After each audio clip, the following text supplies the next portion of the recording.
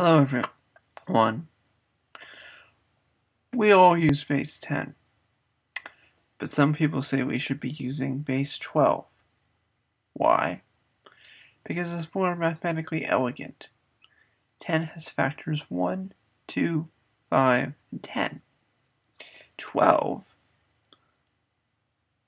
has factors 1, 2, 3, 4, 6, and 12.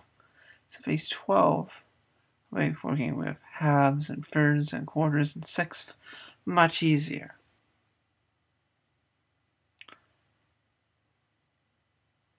But how do you count to 12 on one hand?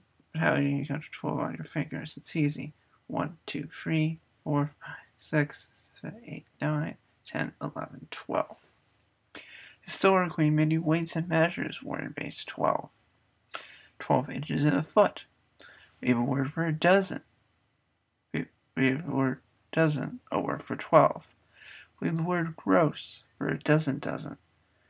In the pre-decimal British currency, there were 12 pence in a shilling. So base 12 is everywhere. But I don't think base 12 is going to be adopted. Think about it. We all use base 10. It's going to take us a while for us to get used to it. And most of the world uses metric, which is base 10, so it's not going to catch on. Like many great ideas, it might sound great, but it's not that practical. Bye.